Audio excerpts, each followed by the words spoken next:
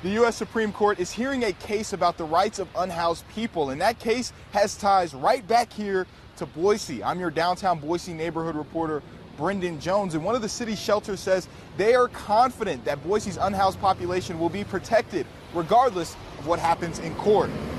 The United States Supreme Court will rule on a case out of the Ninth Circuit that says cities are not able to use local ordinances to enforce bans on public camping. That case is from Oregon, but it also has ties to a similar case from right here in Boise. In 2021, the city of Boise settled in the Martin v. Boise case. Back in February of that year, the city said the agreement ensures people experiencing homelessness will not be cited or arrested for sleeping outdoors when there is no shelter available. It was decided that criminalizing homelessness within the city of Boise was unlawful and inhumane. Jody Peterson-Steigers, the executive director of Interfaith Sanctuary, says shelters like Interfaith communicate with the city of Boise daily. And if there are no appropriate beds available, the city can't ticket folks for sleeping outside. Peterson-Steigers says the settlement was a win for Boise's unhoused population that could possibly have implications regardless of the Supreme Court case. So what's going on with Grants Pass, quite honestly, doesn't impact the Martin v. Boise ruling within the city of Boise. Peterson-Steigers shared with me an email from Howard A. Beladoff, who was the lawyer representing plaintiffs in Martin versus Boise. He says, in his opinion, there is an enforceable private settlement agreement the city agreed to in Martin versus Boise, and the Grant Pass case will not affect the settlement requirements. It is important to note that this is the opinion of the lawyer on the case and not a judicial ruling. Peterson-Steigers says while there might be protection for Boise's unhoused population, she is still frustrated that the ruling could be overturned for unhoused people around the country. What's the outcome that they're looking for from